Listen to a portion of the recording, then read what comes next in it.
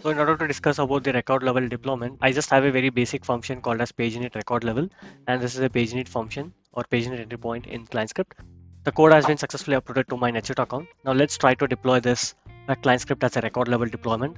In order to do that, I'm going to navigate to customization, scripting, scripts, and then click on new.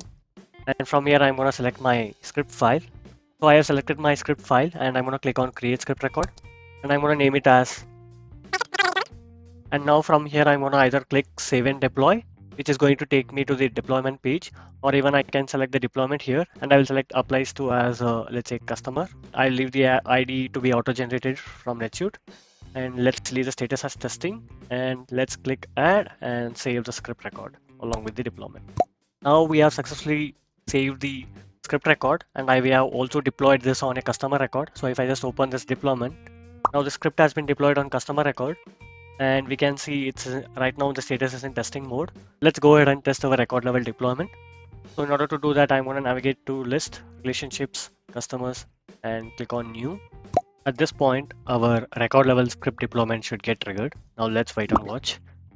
And I can see my pop-up which says record level deployment.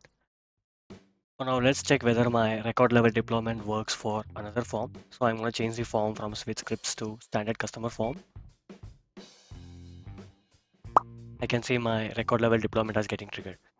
The main difference here is record level deployment works for irrespective forms. It does not worry about which form it is.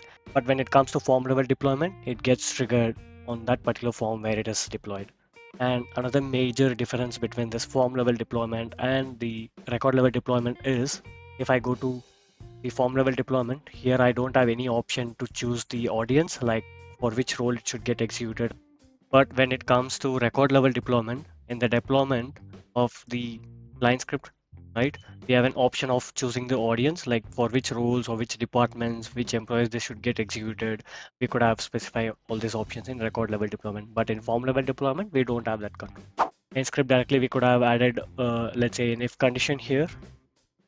Simple if condition. By just getting the value, we have the access to the current record. We just get the value of form which we are using, and let's say we get the value of form ID, and we'll just compare the form ID matches with SuiteScript's form internal ID. If it matches, then we'll add the logics inside this so that only those code gets triggered only for those specific forms.